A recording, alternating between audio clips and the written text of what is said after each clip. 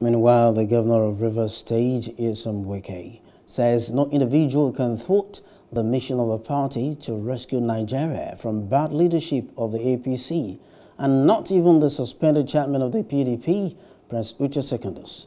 Wike spoke in Port Harcourt in reaction to the Court of Appeal's dismissal of Secondus' application that sought to stop the P.D.P convention, also to reinstate him as the national chairman of the party. He said that Secondus' attempt to scuttle the P.D.P National Convention makes him an enemy of the party. He stated that the P.D.P mission to rescue Nigeria is a commitment that will not be compromised.